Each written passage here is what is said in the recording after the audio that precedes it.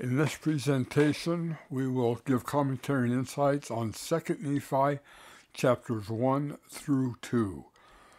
This will not be so bad with only 2 chapters. So these past weeks have been pretty long. So let's take first a look at 2 Nephi, chapter 1. Here's an introduction. 2 Nephi is one of the greatest doctrinal books in the canon of Scripture. No book within the covers of the Bible, and few within the Book of Mormon, can rival it for breadth or purity of doctrine. Excepting only the 1st and the 5th chapters of this book is it without storyline. Only the Book of Moroni has less to say about the people or culture that called forth its inspired declarations, and no book of Scripture contains more by way of prophecy relative to the last days than 2 Nephi. If a single theme is to be ascribed to this book, it is, as with the Book of Mormon itself, the testimony that Jesus is the Christ, the eternal God, and that salvation comes only through his merits, mercy, and grace. Within its pages, Lehi testifies that redemption can come only in and through the Holy Messiah, who will offer himself as a sacrifice for sin, thus answering the ends of the law.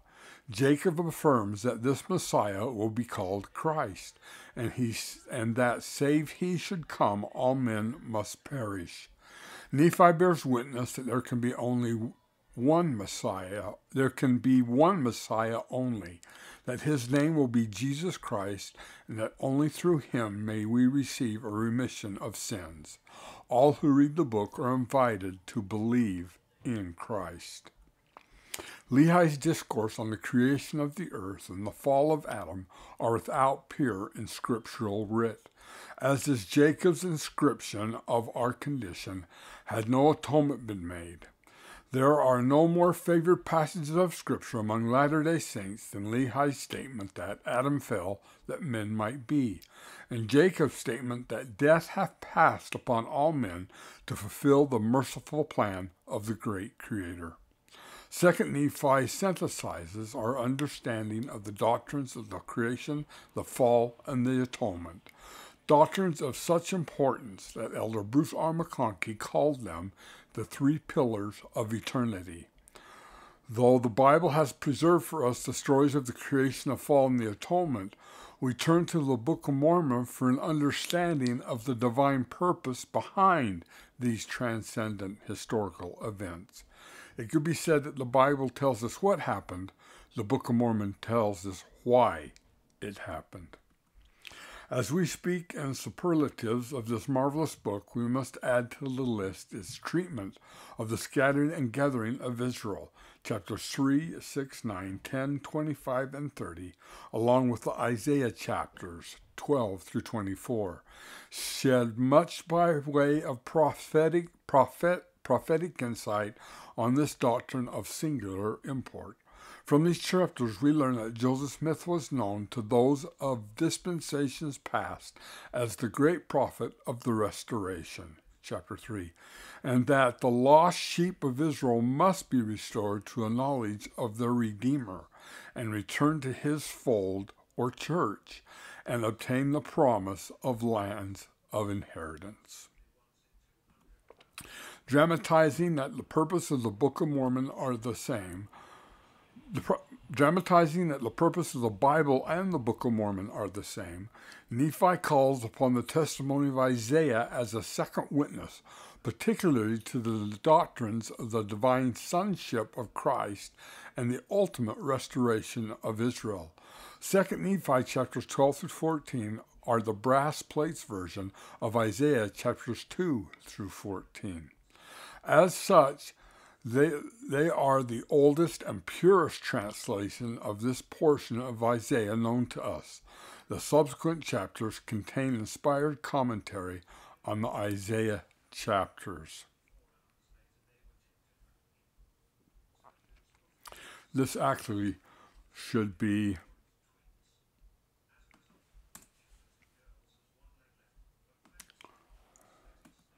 chapters through 2 Nephi chapters 2 through 14 are the same as Isaiah chapters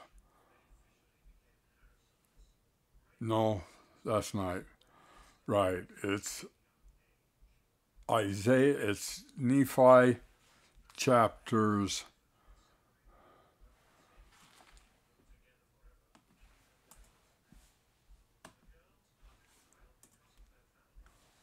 24, so this would be 20, I believe. Chapters 20 through 24. Sorry, I got that mixed up. The scriptures contain relatively few systematic treatises of gospel principles. For the most part, our scriptural understanding comes by piecing various scriptural texts together. This makes 2 Nephi 31, in which Nephi's discourse on baptism and the necessity of Christ's baptism are the more valuable. This is particularly so when it is realized that the principles Nephi establishes are equally true of all other gospel ordinances. Thus we have in 2 Nephi the finest discourse in all of Scripture on the necessity of gospel ordinances. Nephi seals the concluding chapters with one of the most powerful witnesses of Christ ever penned. His testimony embraces the idea that all who truly accept Jesus as the Christ will accept the Book of Mormon and its witness of him. That's how you can tell if someone really believes in Jesus Christ, because only those who really have a witness of Jesus Christ will also accept the Book of Mormon. The true Christian Nephi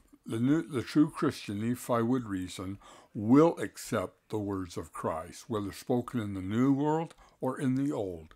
These words, he testified, would be sufficient to condemn the unbeliever at the day of judgment. We have no better evidence that Joseph Smith was a prophet than the doctrines he taught, and no better illustration than 2 Nephi. Standing alone, this book is more than sufficient to justify the testimony that we have been commissioned to bear among every nation, kindred, tongue, and people of the restoration of the gospel and the divine mission of the prophet Joseph Smith. So with that, let's take a look at 2 Nephi chapter 1.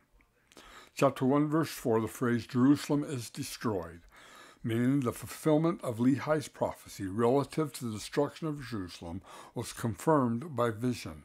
How like the principle that it takes the Spirit to understand the things of the Spirit, revelation to understand revelation, Scripture to understand Scripture, godliness to understand God. Chapter 1, verse 5, the phrase, the Lord hath covenanted this land unto me and to my children forever.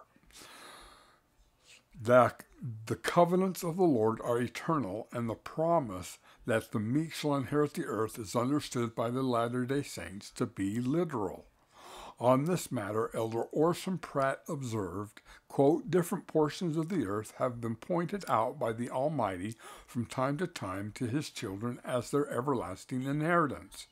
As instances, Abraham and his posterity that were worthy were promised Palestine. Moab and Ammon, the children of righteous Lot, were promised a portion not far from the boundaries of the 12 tribes. The meek among the Jaredites, together with the remnant of the tribe of Joseph, were promised the great western continent.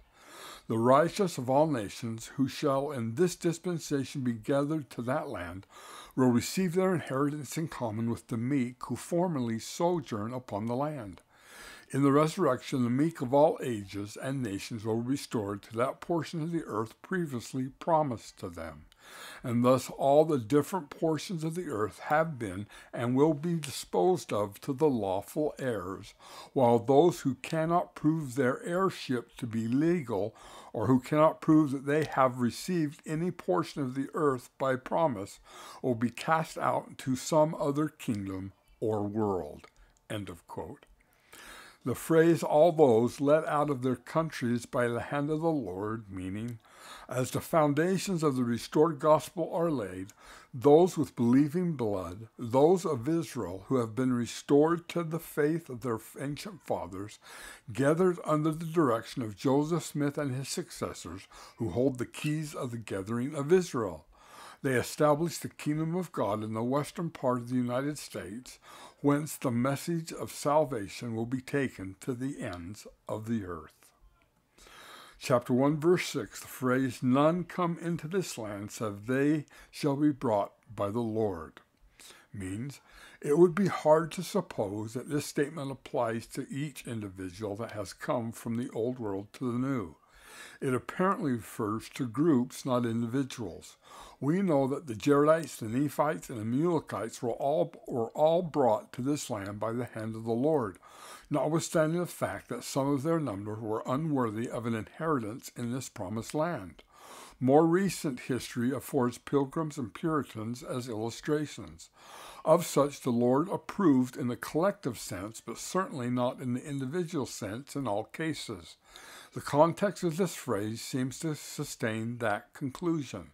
The preceding verse speaks of those led out of other countries by the hand of the Lord. The verse that follows states that the land was consecrated to those the Lord would bring. This does not appear to be inclusive. Rather, it suggests a selection or choosing on the Lord's part as to those who will be his covenant people. Chapter 1, verses 7 through 11, the phrase, "a land of liberty." President Ezra Taft Benson testified that America is a land of liberty, set apart for the restoration of the gospel. Quote, "Our Father in heaven planned the coming forth of the founding fathers and their form of government as the necessary great prologue leading to the restoration of the gospel. Recall what our Savior Jesus Christ said nearly 2,000 years ago when he visited this promised land." Quoting the Savior, "For it is wisdom in the Father that they should be established in this land, and be set up as a free people by the power of the Father, that these things might come forth." End of Jesus' quote. America, the land of liberty, was to be the Lord's latter-day base of operation for his restored church. End of President Benson's quote. Elder Eduardo Ayala of the Seven explained that the blessings of the gospel are now available wherever faithful members live. Quote, "The conditions of people and of nations change due to progress in the world.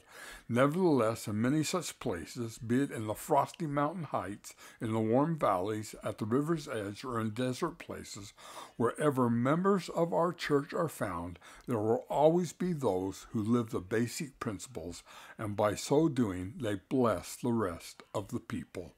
End of quote. Chapter 1, verse 7, the phrase, "if it so be," means prophecy is of two kinds, conditional and unconditional. Unconditional prophecies are divine proclamations of that which will be, irrespective of what men or nations do. The first and second coming of Christ, resurrection, the day of judgment are classic examples of unconditional prophecy. Conditional prophecies are prophecies, assurances, or warnings of what will or will not be, dependent upon the obedience or disobedience of those whom the prophecy is given. The promise of liberty to the inhabitants of the American continent was obviously conditional. The phrase, "unto the righteous it shall be blessed forever," means those desiring the protection of heaven must clothe themselves in the robes of righteousness. Where they are, the protecting hand of the Lord will be also.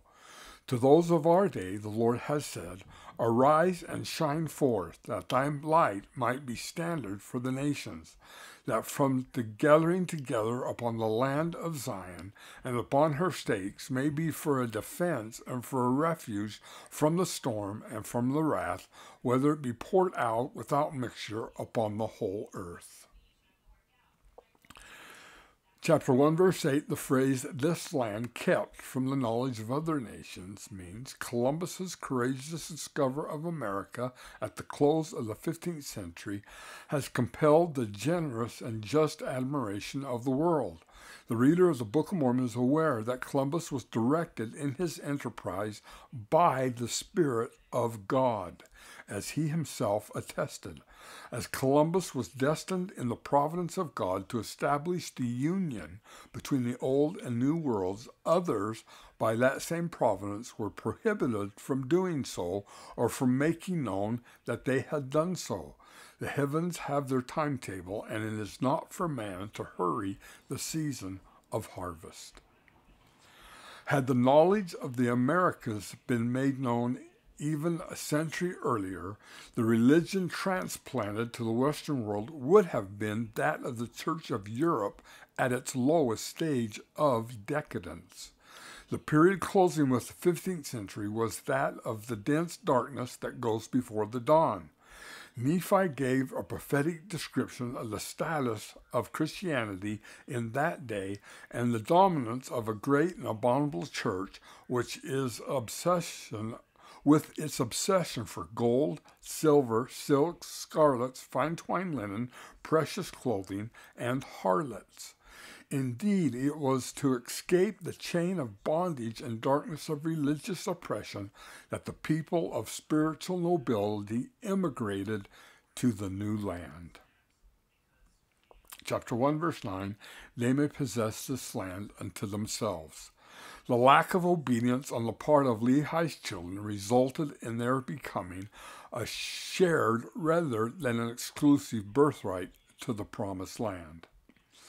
Chapter 1, verse 10, the phrase, knowledge of the creation of the earth, meaning this was contained on the brass plates. We have no indication in that portion of the Book of Mormon, which we presently have, that the Nephites received an independent revelation on the matter.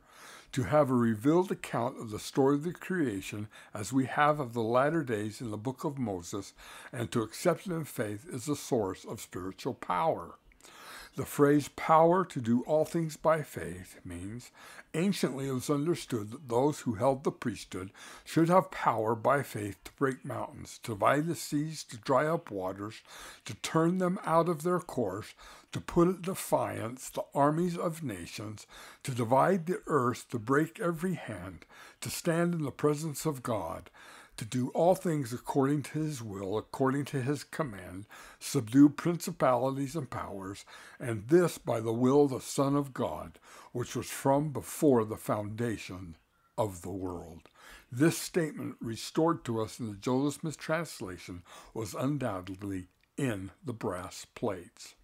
The phrase having all the commandments from the beginning means the doctrines and ordinances of salvation do not vary from one dispensation to the next. To know the principles of salvation in one day and age is to know them in all others. The Nephites enjoyed the fullness of the gospel, as had the righteous in the days of Adam, Enoch, Noah, Abraham, and other great prophets. The gospel of Jesus Christ is same no matter when it is ever restored at any time on this earth. The ordinances and covenants will always be the same. Chapter 1, verse 11, the phrase, he will bring other nations unto them, means Bible history established the pattern. The Lord constantly placed in the hands of foreign nations the rod with which he chastened rebellious Israel. All covenants with the Lord center in righteousness. The assurance of divine protection and the granting of lands of promise are always predicated upon righteousness. The phrase scattered and smitten, meaning this is a prominent Book of Mormon theme. In faith and obedience, Israel is gathered and blessed. In rebellion and disobedience, Israel is scattered and scourged. Chapter 1, verses 13 through 23, awake from the sleep of hell, that phrase meaning disobedience to the Lord's commandments, allows Satan to deceive us, and we forget the light and truth we have previously learned. Isn't that interesting? If we leave God, we not only don't gain any more light and truth, but we lose previous light and truth. President Henry B. Eyring of the First Presidency described this dangerous condition, quote, one of the effects of disobeying God seems to be the creation of just enough spiritual anesthetic to block any sensation as the ties of God are being cut. Not only does the testimony of the truth slowly erode, but even the memories of what it was like to be in the light begin to seem like a delusion. End of quote. Chapter 1, verse 13, the phrase the sleep of hell means Satan rejoices in the spirits that sleep, for the sleeping soul cannot march in the army of the Lord. Indifference is the archenemy of all good causes. Chapter 1, verse 14, with great energy of soul, Lehi exhorted his family in the paths of everlasting life. His example ought to be imitated by every father and mother.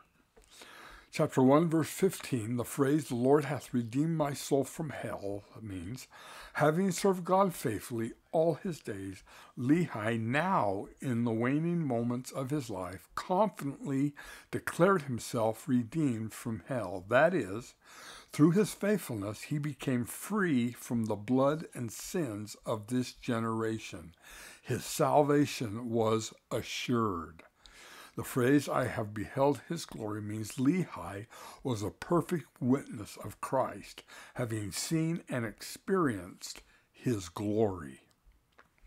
Chapter 1, verse 19, a favored people of the Lord. He that is righteous is favored of God. Notice that God does have favorite people, but notice that everybody can be favored if they want. As long as you're righteous, then anyone is favored of God. Chapter 1, verse 21, the phrase, be men, meaning that is, be men of Christ. The phrase, be determined in one mind and in one heart, means salvation consists of our learning to think as Christ thinks, believe as he believes, feels as he feels, and do as he would do. Thus, in Paul's language, we obtain the mind of Christ. For as the Lord said to those of our dispensation, if ye are not one, ye are not mine. Chapter 1, verse 22, the eternal destruction of both soul and body. This expression does not have reference to the annihilation of the body and spirit of the wicked. Such an interpretation would contradict many passages of Scripture, the better part of which have been spoken by Nephite prophets. The Book of Mormon is most emphatic that the resurrection is universal and that it consists of the inseparable union of both of body and spirit. The body and soul could properly be thought of as having been destroyed in the sense that they come forth in some resurrection other than the first or celestial resurrection. Such was Lehi's meaning in this instance. President Joseph Fielding Smith explained the meaning of the destruction of the soul as Nephi used it. Quote, destruction does not mean annihilation. We know because we are taught in the Revelations that a soul cannot be destroyed. Every soul born into this world shall receive the resurrection and immortality and shall endure forever. Destruction does not mean then annihilation. When the Lord says they shall be destroyed, he means they shall be banished from his presence, that they shall be cut off from the presence of light and truth, and shall not have the privilege of gaining this exaltation, and that is destruction. Chapter 1, verse 23, the phrase, come forth out of obscurity. With this phrase, Lehi invited his wayward sons to abandon those places in which they sought to hide, as it were, from the responsibilities of full citizenship in the church and kingdom of God. Chapter 1, verse 24, the phrase, whose views have been glorious, means, having sought for and received a knowledge of the mysteries of the kingdom, Nephi was as an oasis of wisdom and inspired counsel in the arid desert of his brother's rebellion. Chapter 1, verses 26 to 27. It is common among men to confuse the message with the messenger. Those on the Lord's errand have no right to say anything save that which the Lord directs, nor is it for mortals to edit God. No teacher of the gospel has the right to add to the commandments or take away from their number or message. We are to give as the Lord directs to us to give, and withhold as the Lord directs us to withhold. We are to teach with compassion, reproving betimes with sharpness when moved upon by the Holy Ghost, and then showing forth afterwards an increase of love towards him whom thou hast reproved, lest he esteem thee to be his enemy. Chapter 1, verse 26, the phrase, that which ye call anger was the truth. Concerning who decides what is true, Elder Richard G. Scott said, quote, please understand that no one can change truth. Rationalization, overpowering self-interest, all of the arguments of men, anger, or self-will cannot change truth. Satan knows that, so he tries to create an atmosphere where one unwittingly begins to feel that he can not only choose what to do, but he can determine what is right to do. Satan strives to persuade us to live outside truth by rationalizing our actions as the right of choice. But our eternal Father defined truth and established what is right and wrong before the creation of the world. He also fixed the consequences of obedience and of disobedience to those truths. He defended our right to choose our path in life so that we would grow, develop, and be happy. But we do not have the right to choose the consequences of our acts. Please understand, no one has the privilege to choose what is right. God received that prerogative to himself, or reserved that prerogative to himself. Our agency does allow us to choose among alternate paths, but then we are bound to the consequences God has decreed. Later, if we don't like where the path takes us, the only out is through repentance. End of quote. Chapter 1, verse 31, thy seed shall be blessed with his seed. Matthew taught the principle thus, he that receiveth a prophet in the name of a prophet shall receive a prophet's reward, and he that receiveth a righteous man in the name of a righteous man shall receive a righteous man's reward. A prophet's reward is exaltation and eternal life. And so as we receive the prophets and obey them to the best of our ability, we can receive what they receive. Let's now turn to 2 Nephi chapter 2. Chapter 2, verse 2, he shall consecrate thine afflictions for thy gain, meaning it is in our extremities that we become acquainted with God, which is life's greatest blessing. The soul of the righteous is sanctified through suffering.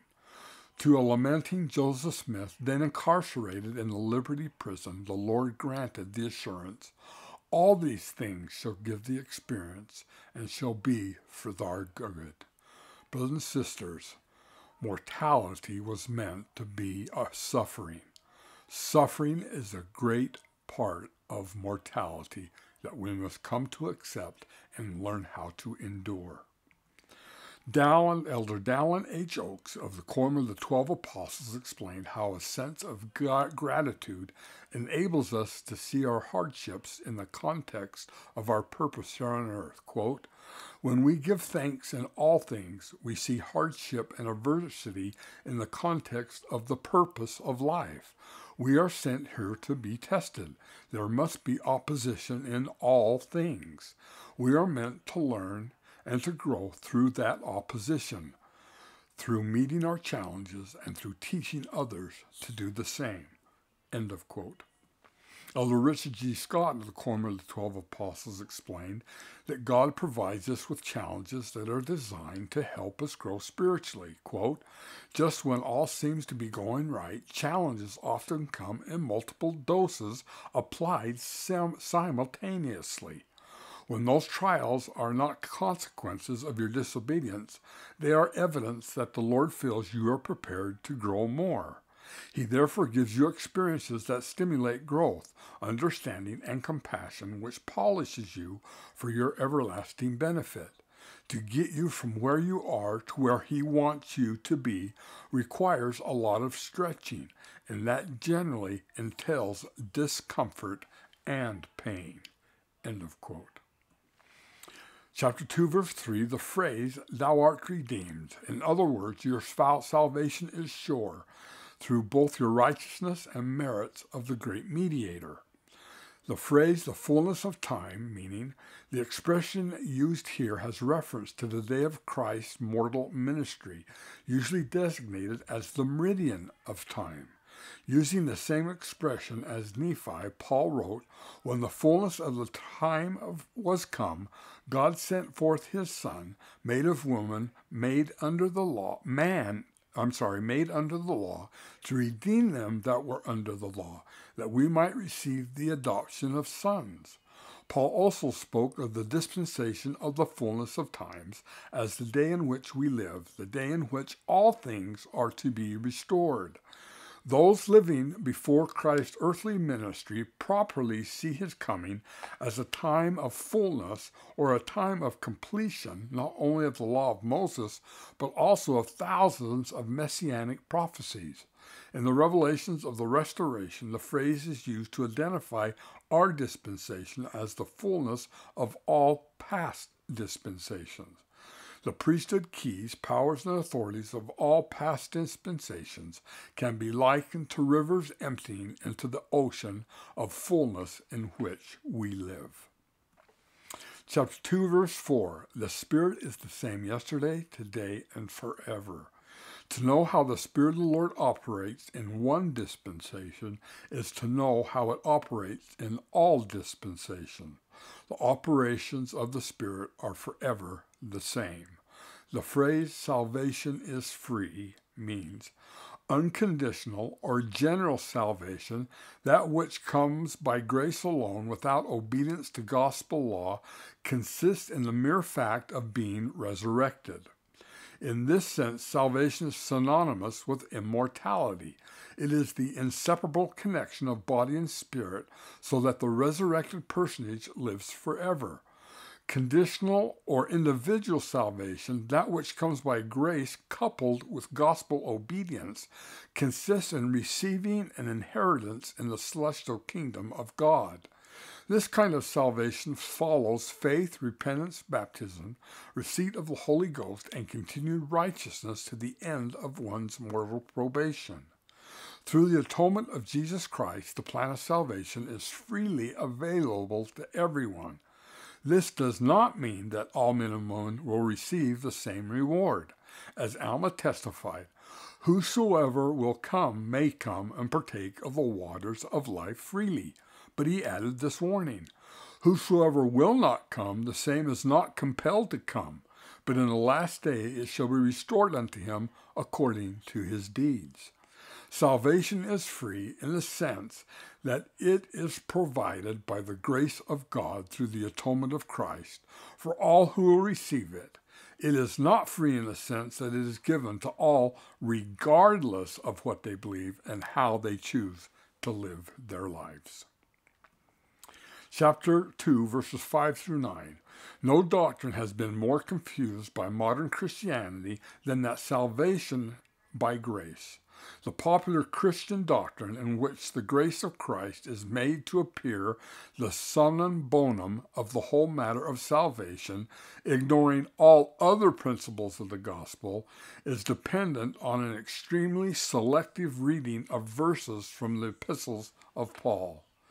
The position is such a distortion of truth that even Christ cannot be quoted to sustain it. To our everlasting blessing, the Book of Mormon teaches the doctrine of salvation by grace in plainness and clarity. In the instance of this chapter, Lehi's discourses with marvelous power on the matters of obedience to the law and of the saving grace of Christ. Chapter 2, verse 5, men are instructed sufficiently that they may know good from evil. That phrase means, this is because of the light of Christ, which is given to all men when they are born into mortality. The phrase, by the law no flesh is justified, means obedience to the laws, be it the law of Moses or the fullness of the gospel law, will not resurrect or exalt a man. Had there been no atoning sacrifice, there would be no resurrection, no eternal life, no celestial kingdom, no saved beings. Only in that which Christ did for us, that which we could not do for ourselves, is the hope of salvation granted to men. Some have falsely supposed that salvation comes by obedience to divine law alone, and that God is God by virtue of his knowledge of eternal laws, coupled with his ability to live in harmony with them. Were this the case, law would be our God. No atoning sacrifice, no redeemer would have been necessary. Such a doctrine makes a God of divine engineer, a master scientist who, having discovered eternal law, now conforms his every action to it. In fact, law is the servant of God, not his master or co-partner. God is the giver of the law, the author and maker of it. Such is the testimony of all Scripture. Such was the doctrine of the prophet Joseph Smith. Chapter 2, verses 6 through 30, Creation, Fall, and the Atonement. Elder Bruce R. McConkie, the quorum of the 12 apostles, shared the following insights about the interrelationship between the creation, the fall, and the atonement. Quote, "It is not possible to believe in Christ and his atoning sacrifice in the true and full sense required to gain salvation without at the same time believing and accepting the true doctrine of the fall. If there had been no fall, there would have been no need for a Redeemer or Savior. And it is not possible to believe in a fall out of which immortality and eternal life comes without at the same time believing and accepting the true doctrine of the creation. If there had been no creation of all things in the deathless or immortal state, there can have been no fall, and hence no atonement or no salvation. The Father's eternal plan called for the creation, for the fall, and for the atonement, all woven together into one united whole." End of quote. On another occasion, Elder Bruce R. McConkie explained, quote, "The most important events that ever have or will occur in all eternity are the creation, the fall, and the atonement. Before we can even begin to understand the temporal creation of all things, we must know how and in what manner these three eternal verities, the creation, the fall, and the atonement, are inseparably woven together to form one plan of salvation. No one of them stands alone. Each of them ties into the other two, and without a knowledge of all of them, it is not possible to know the truth about any one of them. But be it remembered, the atonement came because of the fall. Christ paid the ransom for Adam's transgression. If there had been no fall, there would be no atonement, with its consequent immortality and eternal life. Thus, justly as surely as salvation comes because of the atonement, so also salvation comes because of the fall." End of quote. Chapter 2, verse 6, "By the law, no flesh is justified," meaning, rarely has even the inspired pen been more eloquent. Redemption cometh in and through the holy Messiah, for he is full of grace and truth. Redemption wrought by Christ is not a matter of grace alone, but rather is found in grace and truth. Surely there is no salvation to be found in error or falsehood, or in declarations of praise to some image of Christ that exists only in the minds of men. Without truth there is no salvation. Grace is efficacious only in the midst of truth. We cannot be justified by the law because we cannot live the law perfectly. To be justified by the law is we'd have to live the gospel perfectly. There's only one person who did that, and that was Jesus Christ. And that is why he was not bound under the law, because he lived it perfectly. Therefore, he was above the law and could redeem us from our sinning, the parts of the law that we sin because we're mortal. Elder Dallin H. Oaks instructed us that the Book of Mormon teaches that, quote, salvation cometh not by keeping the commandments alone, but by the law no flesh is justified. Even those who serve God with their whole souls are unprofitable servants. Man cannot earn his own salvation. The Book of Mormon teaches, since man had fallen, he could not merit anything of himself. There can be nothing which is short of an eternal atonement which will suffice for the sins of the world. Wherefore redemption cometh in and through the Holy Messiah. He offereth himself a sacrifice for sin to answer the ends of the law. And so we preach of Christ, that our children may know that to what source they may look for a remission of their sins. End of quote. Since Christ lived the law of perfectly, he answered all of the law. And therefore, he can redeem us from our sinning the law through repentance, which is granted to us by his grace and truth. Chapter 2, verse 7, the phrase, unto all those who have a broken heart and a contrite spirit, means salvation is not promised to those glib of tongue, but rather to those with a back bent by the burdens of the kingdom. As there is no salvation without truth, so there is no salvation without obedience, without a broken heart and a contrite spirit. Chapter 2, verse 8, the phrase merits and mercy and grace of the Holy Messiah means obedience, righteousness, acceptance of truth, all are essential to salvation. Yet with them, all we have nothing save it be for the merit, mercy, and grace of Christ. As there is no other name by which man can be saved, so there is no other way than through a total reliance upon that which Christ did for us, that which we could not have done for ourselves. We have to rely completely on his merits, his mercy, and his grace. All our obedience is nothing without that. Prior to his call as the quorum of the 70, Elder Bruce C. Hafen explained that the atonement is not simply God's method for righting wrongs and satisfying the demands of justice.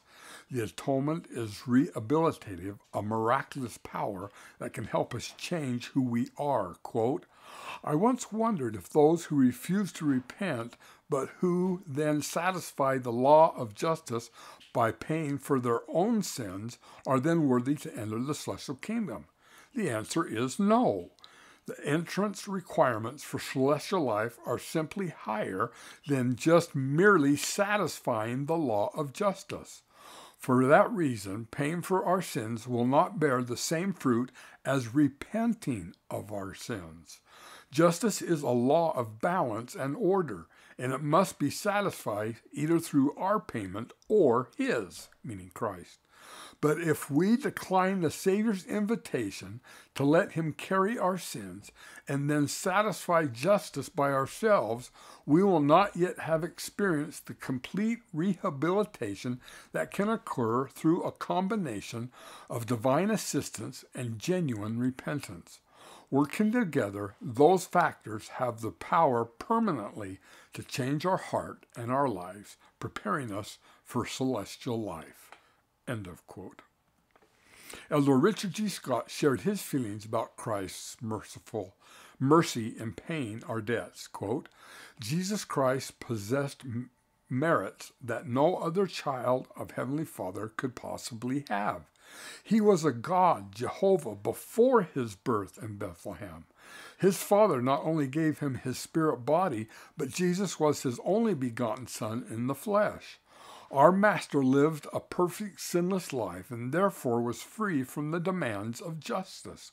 He was and is perfect in every attribute, including love, compassion, patience, obedience, forgiveness, and humility. His mercy pays our debt to justice, when we repent and obey him. End of quote. 2 Nephi chapter 2, verse 9, the first fruits, meaning the Mosaic code required the Israelites to consecrate the first fruits of their harvest to God. These were to be brought to the temple and given to the priests for their support. Thus the Lord's people are spoken of as the first fruits, meaning those dedicated to him and his service. In a more specific sense, as in the present verse, Christ is spoken as the first fruits, thus conveying the idea that the fruit or labors of his life were fully consecrated to his Father. Chapter 2, verse 10, the phrase, because of the intercession for all, means man did not create himself, nor is he the master of his destiny. Both creation and destiny rest in the hands of God. He alone is the author of the plan by which salvation or damnation is granted to men. It is out of that plan, which called for the fall and the subsequent atonement, that the doctrine of advocacy, intercession, or mediation grows. In his atoning sacrifice, Christ paid the penalty for the sins of all men, on condition of repentance, so that all might escape the judgment decreed for disobedience. As taught by Abinadi, this law is that God gave the Son power to make intercession for the children of men, and that thereby redeemed them and satisfied the demands of justice. For those whom no intercession is made, Abinadi taught, are damned, for they have sought their own carnal will, refused the Lord, and remained unrepentant.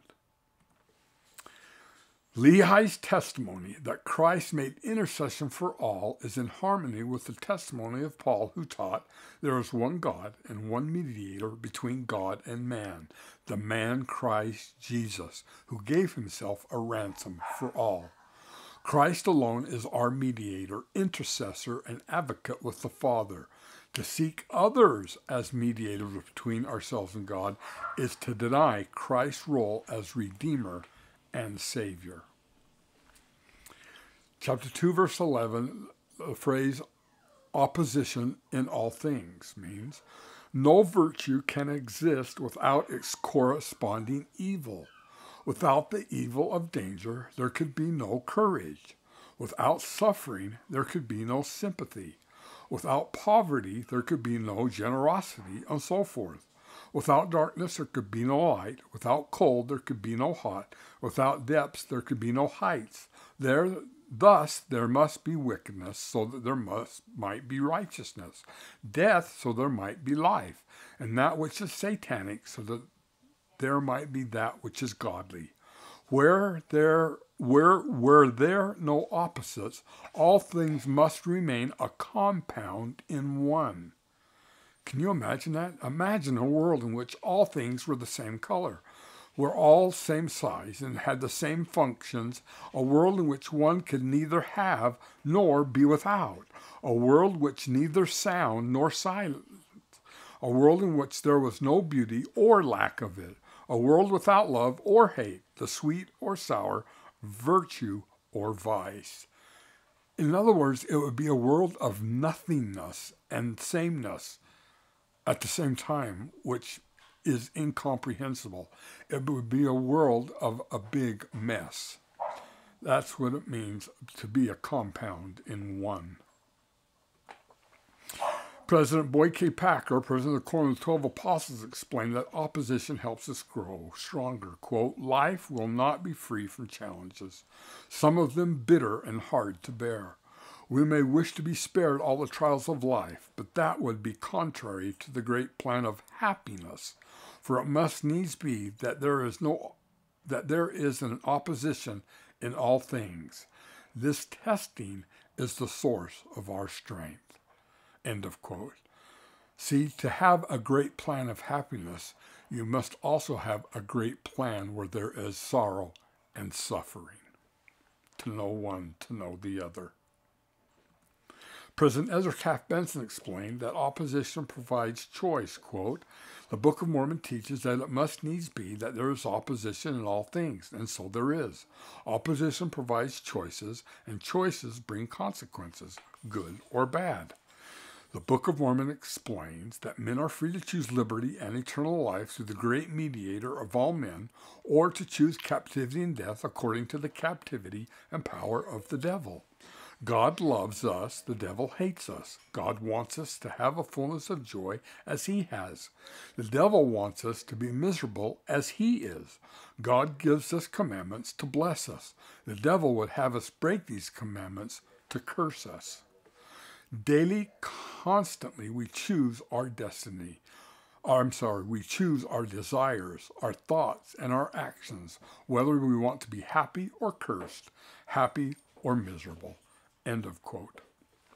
Elder Neil I. Maxwell, the quorum of the 12 apostles, commented on how opposition relates to happiness. Quote, "Indeed, without the existence of choices, without our freedom to choose, and without opposition, there would be no real existence. This is so much like Nephi's metaphor of how, in the absence of agency and opposites, things would have resulted in a meaningless, undifferentiated compound in one. In such a situation, the earth would actually have no purpose in the end of its creation.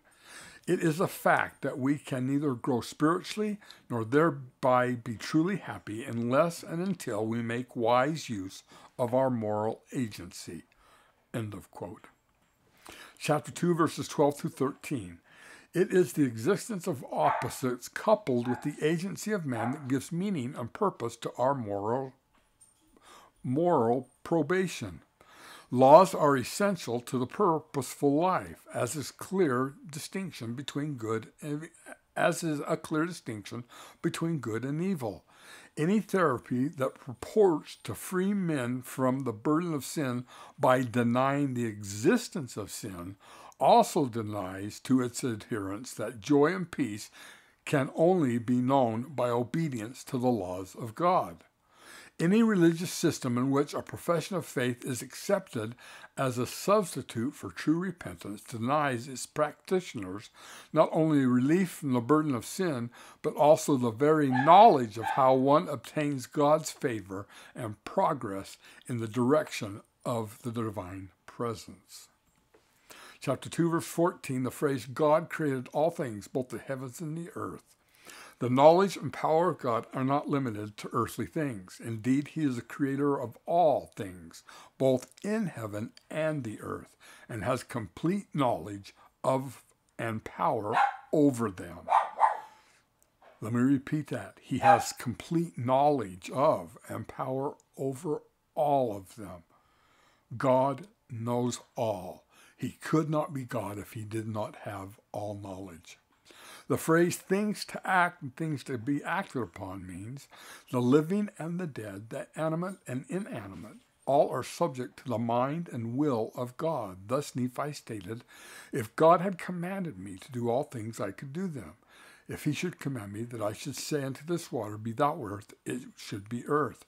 If I should say it, it would be done." Chapter 2, verses 15 through 16. Perhaps no story in Scripture writ matches that of Eden in its symbolic richness.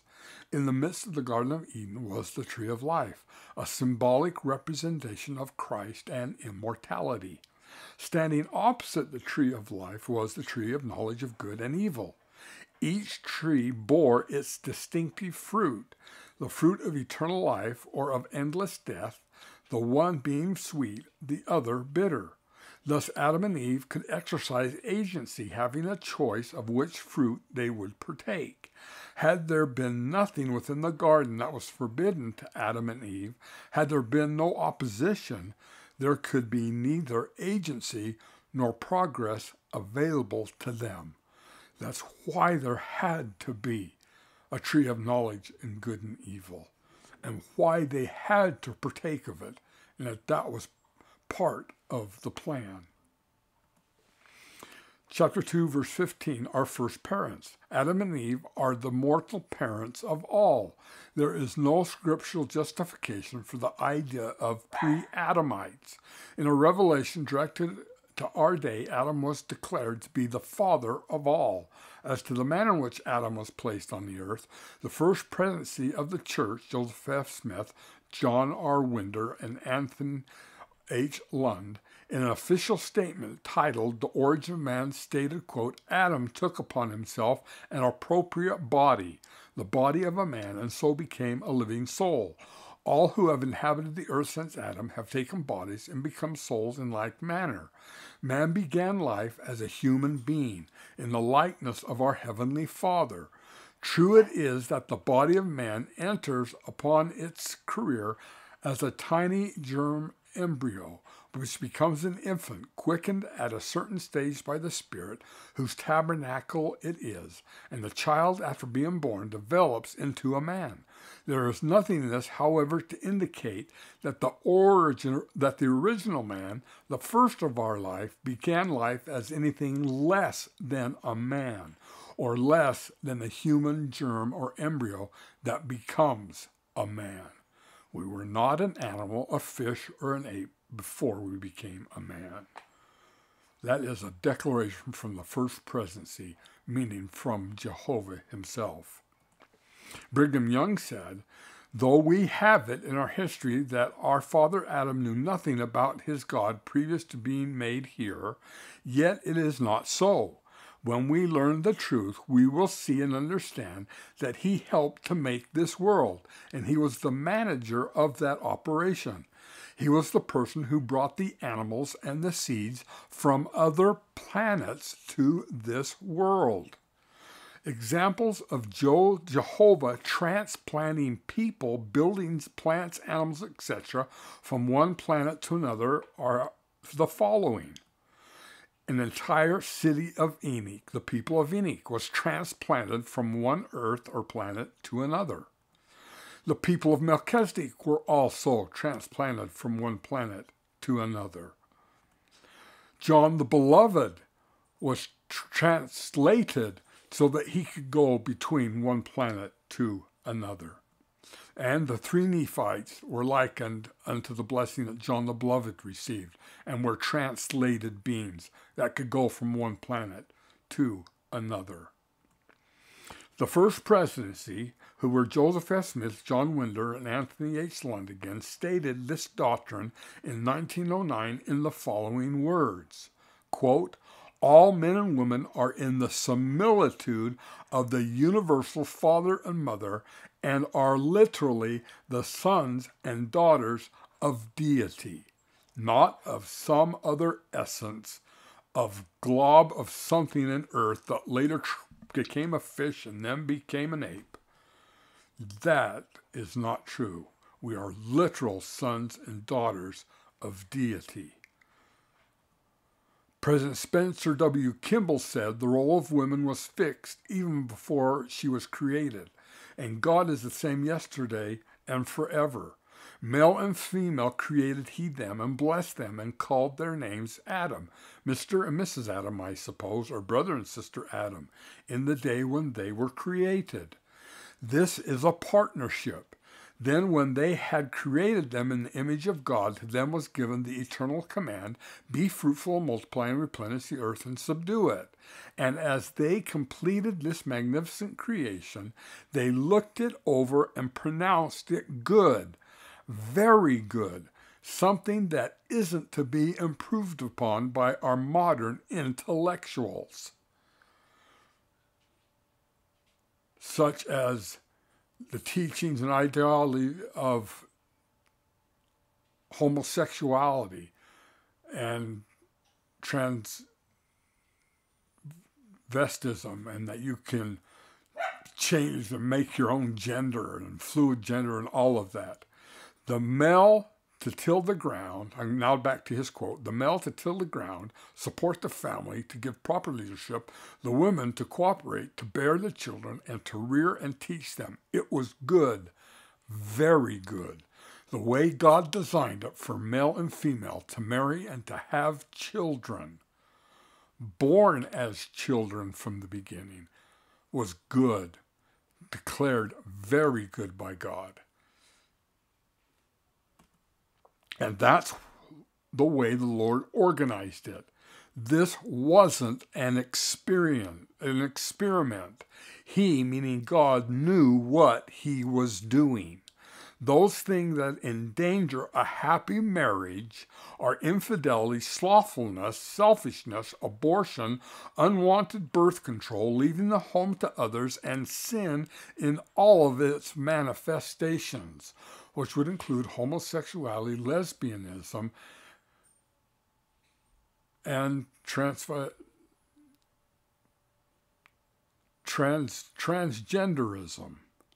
or would all be of the devil.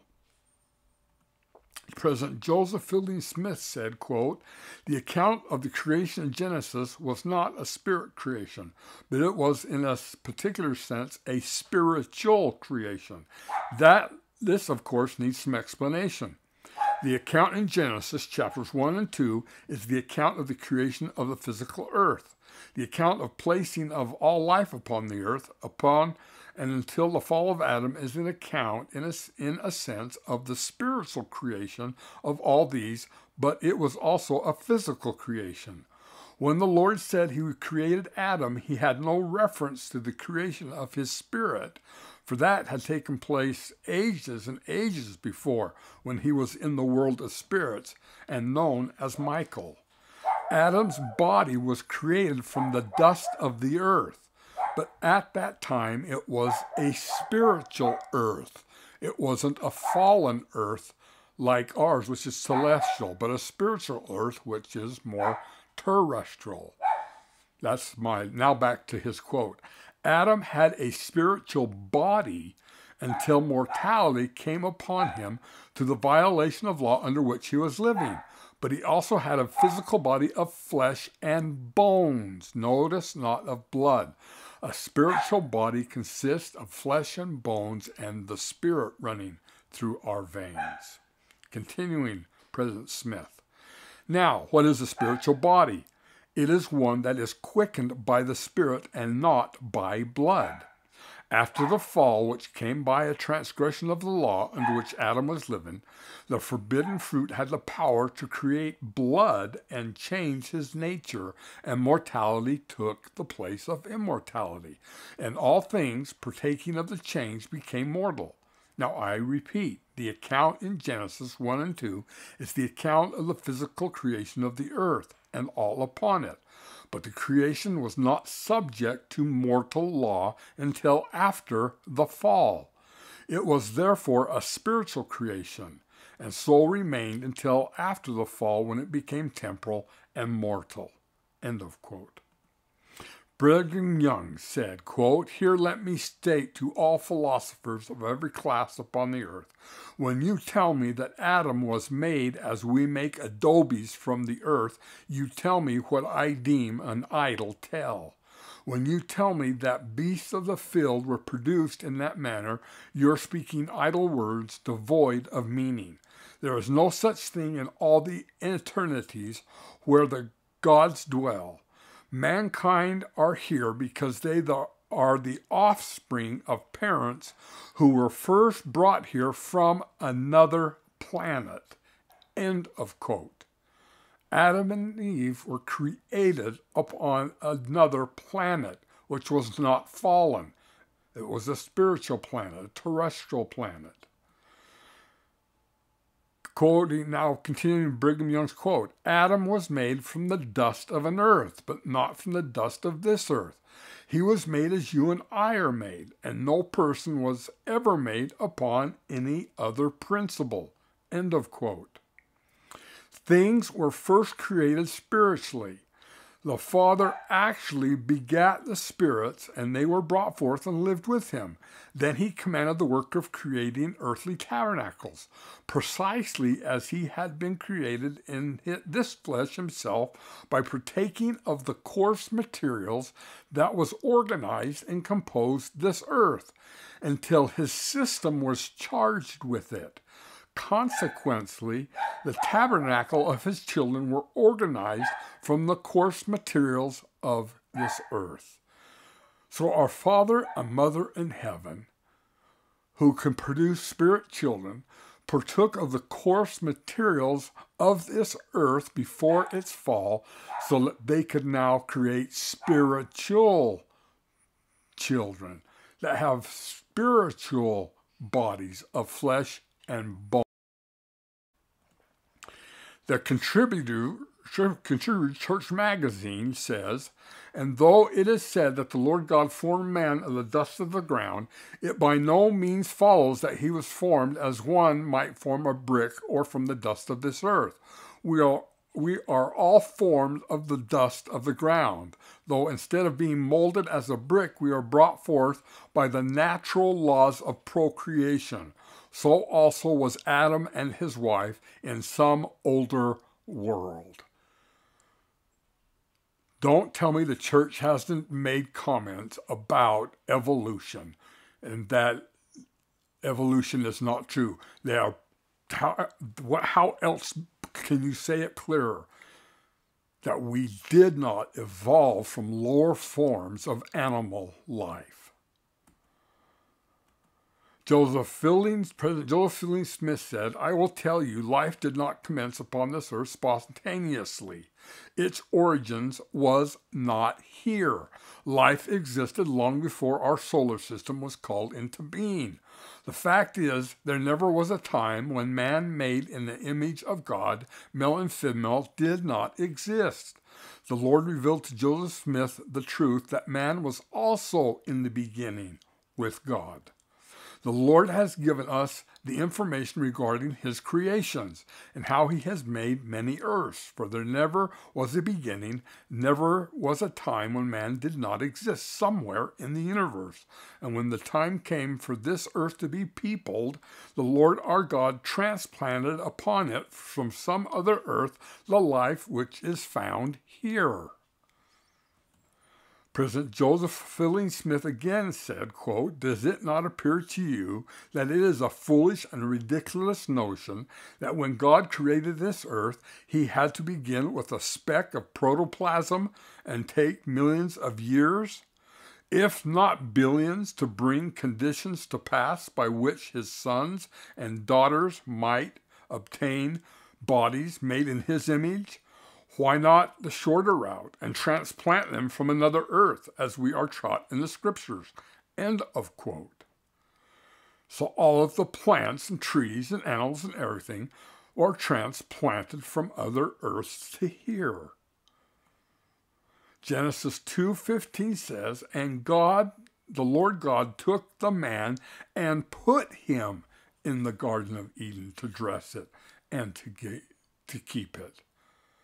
Adam was put here from another place, which God created by the means of how men and women are created. In 1925, the First Presidency taught, man as a spirit was begotten and born of heavenly parents and reared to maturity in the eternal mansions of the Father, prior to coming upon the earth in a temporal body to undergo an experience in mortality. Yes, the church has declared that evolution is not true. President Joseph Fielding Smith again said, quote, it is true that Adam helped to form this earth. He labored with our Savior, Jesus Christ. I have a strong view or conviction that there were others who assisted them, perhaps Noah and Enoch, and why not Joseph Smith, and those who were appointed to be rulers before the earth was formed. End of quote. Chapter 2, verse 15. The tree of knowledge of God and of good and evil, and the tree of life. Elder Bruce R. McConkie of the Quorum of the 12 Apostles explained the meaning of the tree of life, the tree of knowledge of good and evil. Quote, as to the fall, the scripture set forth that there was in the Garden of Eden 2 trees. One was the tree of life, which figuratively refers to eternal life. The other was the tree of knowledge of good and evil, which figuratively refers to how and why and in what manner mortality and all that pertains to it came into being. End of quote. Chapter 2, verses 15, the phrase, what was forbidden, President Joseph Fielding Smith said, showed how the Book of Mormon helps us understand why the Lord commanded Adam not to partake of the fruit. Quote, just why the Lord would say to Adam that he forbade him to partake of the fruit of the tree is not clearly made clear in the Bible account. But in the original account, as it comes to us in the Book of Mormon, it is made definitely clear. It is, the Lord said to Adam, that if he wished to remain as he was in the garden, then he was not to eat of the fruit. But if he desired to eat it and partake of death, he was at liberty to do so. End of quote. God was not using reverse psychology to try to get him to partake of the fruit. Both trees were there, and God clearly had taught Adam and Eve the whole plan of salvation while they were still in the Garden of Eden. And they knew part of that was having children. And they knew that part of having children was to partake of the tree so they could become mortal and partake of it.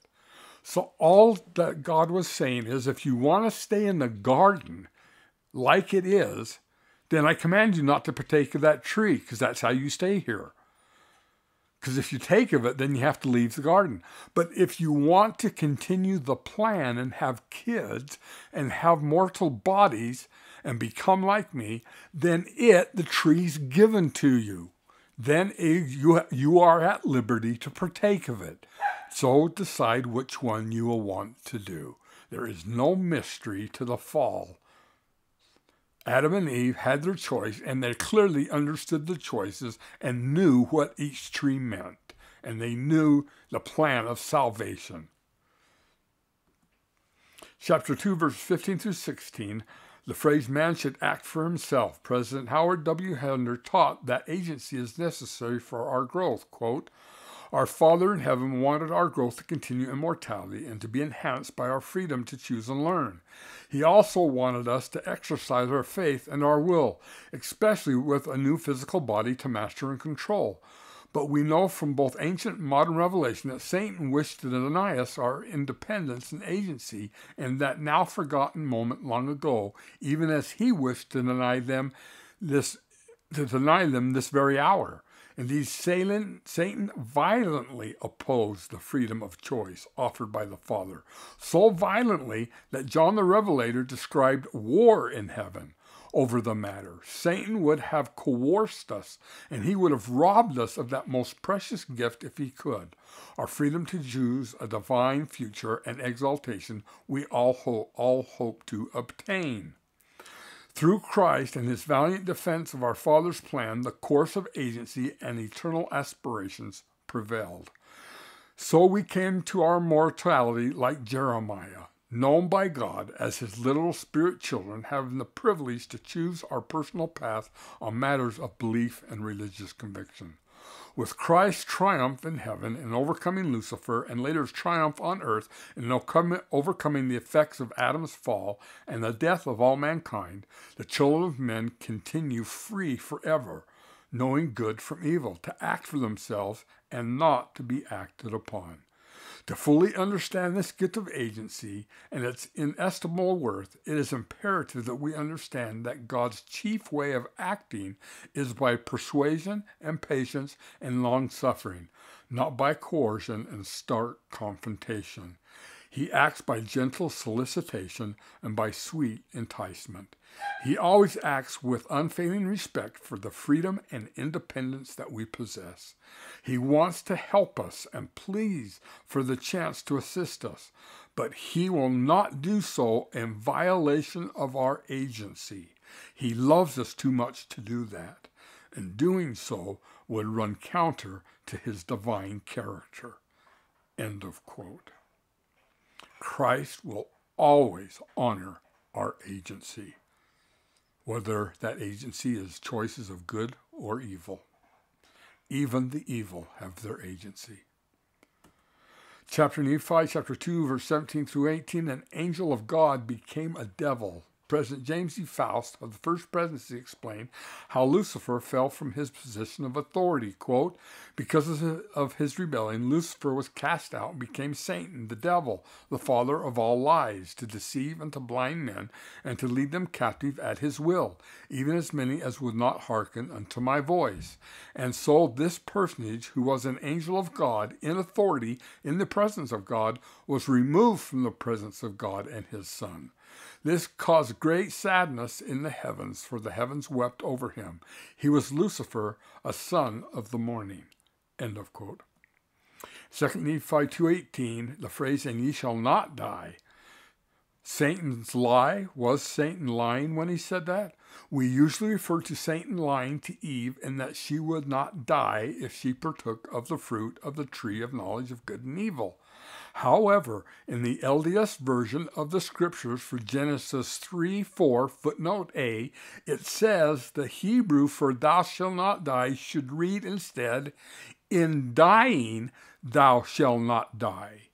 Meaning, in physical dying, you will not permanently die because of the resurrection, but be as the gods, to live eternally and thus have the potential to become like them.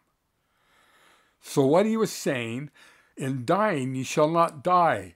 They had been taught the plan. They knew the Savior would come down and redeem them. And so that's all that Satan is saying. Yes, you will die physically, but you can live again through the redemption that Christ will provide. So in dying, you shall not really die if you so choose. Leave it to Satan to use Scripture and to use truth for his purposes. Brigham Young stated, along came a certain character and said to Eve, you know women are of tender heart, and he could operate on this tender heart.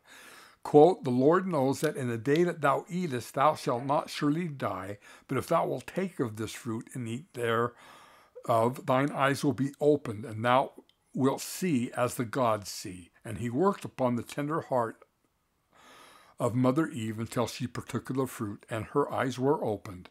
He told the truth. He told the truth. In dying, ye shall not die. You can be resurrected through the redemption of Christ.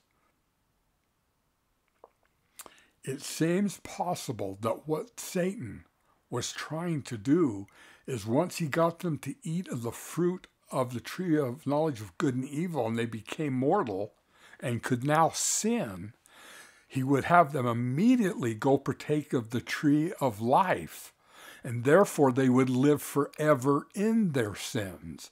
And that would frustrate the plan of God. There would have been no probationary period of repentance and living the gospel.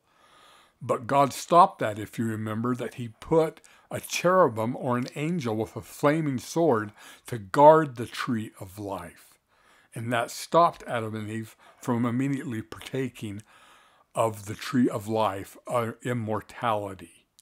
And so now that they'll have probation on earth, and now they could choose and live the plan of happiness if they so desired.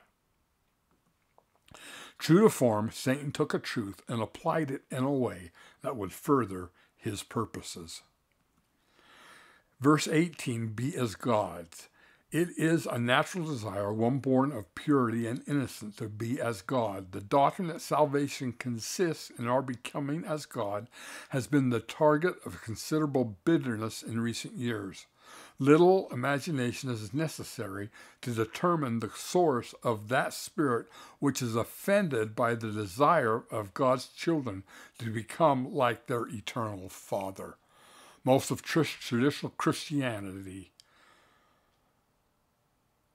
calls this an evil doctrine, that we actually believe that we can become in the likeness of him who created us. But the Book of Mormon is sure that we can become as God is if we so choose to follow Christ in the Father's plan.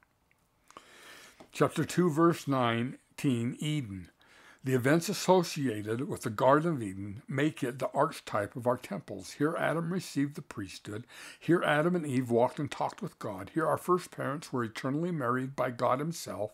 Here they learned of the tree of knowledge, the tree of good of evil, and the tree of life. Here they were taught the law of sacrifice and clothed in garments of skin. And from here they ventured into the lone and dreary world, that they and their posterity might prove themselves worthy to return again to that divine presence. So here it is taught that Adam and Eve were taught about the tree of life, what it would do, what it meant, what it would cause, what the tree of knowledge of good and evil was about, what it do, and what it was cause, and the gospel plan. And they were given agency to choose either one, but not both at the same time. Chapter 2, verse 21. One can hardly read the ages attributed to the ancient patriarchs without a sense of wonder. Methuselah, we are told, lived 969 years, Adam 930 years. Noah lived to be 950 years, and so on.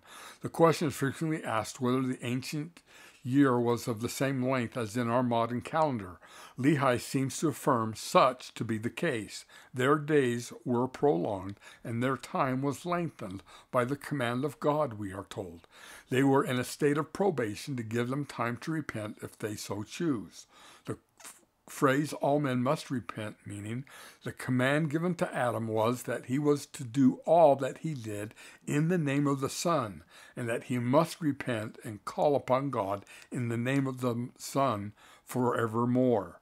The phrase, all men were lost, means without the liberating powers of Christ's atonement, all would be endlessly subject to the twin monsters of death and hell. Verses 22 through 26, the need for the fall. Standing alone, these verses would justify the eternal worth of the Book of Mormon. The most transcendent event in all history was the atoning sacrifice of Christ. The atonement came in answer to the fall. Without an understanding of the fall, there can be no meaningful understanding of the atonement. In turn, to understand the fall, one must understand the nature of the creation. For it is from the original state in which things were created that they have fallen, and to which, through the atonement, they are in large measure intended to return. These three principles, the creation, the fall, and the atonement, are inseparable and have properly been called the three pillars of eternity, which we have talked about previously. Within the covers of the Bible, we can read an account of the creation, of Adam's fall, and of the events that surrounded Christ's atoning sacrifice. Yet, it is to the Book of Mormon that we must turn to learn why things were created as they were, why it was essential to the eternal plan for salvation of man that Adam fall, and why the blood of Christ needed to be shed in an infinite sacrifice. To this end, few verses have ever been penned that are most instructive than those were written by Father Lehi. First, he told us that if Adam had not fallen, all created things, that is, Adam and Eve, plants, animals, and even the earth itself, would have remained forever in the paradisiacal state in which they had been created. None would know death, none would know corruption, or change of any kind, and none could produce after their own kind. All things have remained forever as they existed and at the completion of the created act. Let's make mention of that phrase, they could produce after their kind. Read Genesis 1 carefully, and it talks about how the trees and the seeds produced after their own kind, and that the animals produced after their own kind. So the seed to become a fish could not produce a monkey. The animal produced after its own kind. Thus, you cannot have animals producing and skipping to other animals, which does away with evolution in the sense of man evoluting from some animal or lower form of life. Each creature and plant produced after its kind. That was the commandment God gave them. The Book of Moses, which is the Joseph Smith translation account of the creation, sustains the testimony of Lehi. In it we are told that all things were spiritual in the day in which they were created, meaning that they were not subject to death or change. The full implication of this account will be missed by those who have not understood the manner in which the scriptures use the word spiritual. For instance, Amulek defined the resurrection as a state in which the body and spirit are united, never to be divided, thus the whole becoming spiritual and immortal, that they can no more see corruption. They still have physical bodies, they're just now immortal. They have flesh and bones. Thus, the physical body in its resurrected or deathless state is said to be a spiritual body. This same terminology was used by Paul when he said, "It is sown a natural body." He said, "It is raised a spiritual body." There is a natural body and then is a spiritual body. Those without the understanding that the resurrection is the inseparable reunion of body and spirit has supposed that Paul was saying that in the world to come we will exist only as spirits. Our own revelations are consistent with the manner in which the ancients used the word spiritual. For notwithstanding they die, they shall also rise again a spiritual body. They who are of a celestial spirit shall receive the same body which was a natural body, stated the Lord, and your glory shall be the glory by which your bodies are quickened. Thus, when the Lord describes the creation by saying that it was spiritual in the day I created it, for it remaineth in the sphere in which I, God, created it, yea, even all things which I prepared for the use of man, we understand the Lord to be saying that there was no death or corruption among God's creations. We would hardly expect God to create things in a state in which they are to die, decay, and dissolve. It was from this state in which none of God's creations were subject to death, corruption, or change that Adam fell. Further, Lehi told us that in this state no living thing could enjoy the privilege of procreation. Thus Lehi brought us to the understanding that Adam fell to keep the great commandment of God that he and Eve have posterity. In so doing, they introduced death to all things, both temporal death, or the separation of body and spirit, and a spiritual death in that they no longer lived in the divine presence. The fall thus created the need for redemption from death and from the separation of man from God. Lehi testified that a Redeemer would come in the fullness of time. Mother Eve gave a most perfect expression of the doctrine of the fall, saying, "Were it not for our transgression, we never should have had seed, and never should have known good and evil, and the joy of our redemption, and the eternal life which God giveth unto all the obedient." Chapter 2, verses 22 through 23, what is the difference between sin and transgression? Elder Dallin H. Oates explained the difference between a sin and transgression. Quote, "The contrast between a sin and a transgression reminds us of the careful wording in the second article of faith. We believe that men will be punished for their own sins and not for Adam's transgressions. It also echoes a familiar distinction in the law. Some acts, like murder, are crimes because they are inherently wrong. Other acts, like operating without a license, are crimes only because they are legally prohibited. Under these distinctions, the act that produced the fall was not a sin, meaning inherently wrong, but a transgression. Wrong because it was formally prohibited, meaning that it was prohibited if Adam and Eve wanted to stay in the garden. These words are not always used to denote something different, but this distinction seems meaningful in the circumstances of the fall." End of quote. Chapter 2, verse 25, Adam fell that men might be. Elder Russell M. Nelson, the quorum of the 12 apostles, explained why the fall was necessary. The creation culminated with Adam and Eve in the Garden of Eden. They were created in the image of God, with bodies of flesh and bone, created in the image of God and not yet mortal. They could not grow old and die, and they would have had no children, nor experience the trials of life. The creation of Adam and Eve was a paradisiacal creation, one that required a significant change before they could fulfill the commandment to have children, and thus provide earthly bodies for premortal spirit sons and daughters of God. The fall of Adam and Eve constituted the mortal creation and brought about the required changes in their bodies, including the circulation of blood and other modifications as well. They were now able to have children. They and their posterity also became subject to injury, disease, and death. End of quote. Because of their transgression, Adam and Eve, having chosen to leave their state of innocence, were banished from the presence of God. This is referred to in Christendom as the fall, or Adam's transgression. It is a spiritual death because Adam and Eve were separated from the presence of God and given agency to act for themselves and not to be acted upon. They were also given the great power of procreation so they could keep the commandment to multiply and replenish the earth and have joy in their posterity. All of their posterity were likewise banished from the presence of God.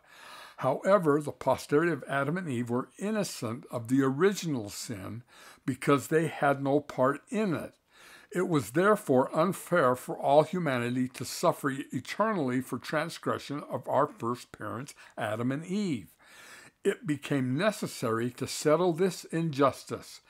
Hence the need for the atoning sacrifice of Jesus in his role of Savior and Redeemer. Because of the transcendent act of the atonement, it is possible for every soul to obtain forgiveness of sins, to have them washed away and be forgotten. This forgiveness comes about, however, on condition of repentance and personal righteousness. End of quote. President Brigham Young and President Joseph Fielding Smith help us understand that the fall was part of our Heavenly Father's plan. Did they, Adam and Eve, come out in direct opposition to God and to his government? No. But they transgressed a command of the Lord, and through that transgression, sin came into the world. The Lord knew they would do this, and he had designed that they should. Adam did only what he had to do. He partook of that fruit for one good reason. That was to open the door to bring you and me and everyone else into this world. If it hadn't been for Adam, I wouldn't be here, you wouldn't be here. We would be waiting in the heavens as spirits. End of quote. We learn from Moses 5:10-11 that Adam and Eve also recognized blessings from the results of the fall. They understood the following concepts. My eyes are opened. They knew good from evil. In the flesh I shall see God. The resurrection could take place from the coming of the Lord Jesus Christ. We should have seed. Procreation came into the world. We have known good and evil. Adam and Eve had the agency to choose between good and evil. We have known the joy of our redemption and eternal life, which God giveth unto all the obedient. The atonement could take place. Chapter 2, verse 25, that they might have joy. President Russell M. Nelson stated, the joy we feel has little to do with the circumstances of our lives and everything to do with the focus of our lives. End of quote. Chapter 2, verse 26, free forever. Agency is the child of the atonement. All gospel blessings and all gospel truths are appendages to the atonement. Chapter 2, verse 27, all things are given to them which are expedient. We are granted sufficient knowledge of the mysteries of heaven to save ourselves, yet not enough to negate mortality as a time and place of trial and testing. It is not expedient that we have answers to all things, or that we be able to see the end from the beginning. God has given us enough truth that we can return to him in this exaltation. Then we will begin to gain all knowledge. So we are only given enough knowledge that is expedient. So there's no use in asking him things that aren't expedient to know right now. The phrase freely choose eternal life or captivity and death, meaning agency which embraces the right of choice, is fundamental to the plan of salvation. There can be no forced righteousness, for as Lehi taught us, if there is no opportunity for wickedness, there can be no opportunity for righteousness. The phrase, he seeketh that all might be miserable, means as intelligence, wisdom, truth, virtue, and light cleave unto their godly counterparts, so foolishness, carnality, and darkness cleave unto their hellish and benign companions. That which is of God exalts, that which is of Satan debases. Elder Dieter F. Uchtdorf said the following about the importance of being free to choose, quote, so the purpose for the strength of youth is to point you to him. It teaches you eternal truths of his restored gospel, truths about who you are, who he is, and what you can accomplish with his strength. It teaches you how to make right choices based on eternal truths. It's also important to know what for the strength of youth does not do. It doesn't make decisions for you. It doesn't give you a yes or no about every choice you might ever face. For the strength of youth focuses on the foundation for your choices. It focuses on values, principles, and doctrines instead of every specific behavior. The Lord, through his prophets, have always been guiding us in that direction. He is pleading with us to increase our spiritual capacity to receive revelation. He is inviting us to hear him. He is calling us to follow him in higher and holier ways. And we are learning in a similar way every week in Come Follow Me. Joseph Smith said, I teach them correct principles and they govern themselves. Is it wrong to have rules? Of course not. We all need them every day. But it is wrong to focus only on rules instead of focusing on the Savior. You need to know the whys and the hows and then consider the consequences of your choices. You need to put your trust in Jesus Christ. He will lead you the right way. He is your strength. Important temporal and spiritual choices should not only be based on personal preference or what is convenient or popular. The Lord is not saying, do whatever you want. He is saying, let God prevail. He is saying, come, follow me. He is saying, live in a holier, higher, more mature way. He is saying, keep my commandments.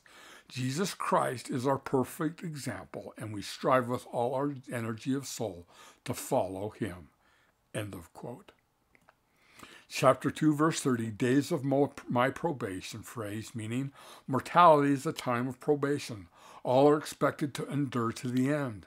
No ordinance or experience excuses one from the responsibility to live righteously and to render full obedience to the laws of God. Those having so kept his probationary state are promised that they shall have glory added upon their heads forever and ever. For those with the knowledge of the gospel, probation ends at death. For those who have not had the opportunity to hear the gospel in mortality, the days of probation continue in the world of spirits. Well, thank you for watching. Hopefully we've gained a better understanding of the plan of salvation, of agency, of man, of how he was created, and our right to choose. Not that we have the right to choose what is right. We have the right to choose right things or wrong things, and that is all. And may we have the sense to choose the right things. Thank you again. And if you enjoyed the presentation, hit the like button.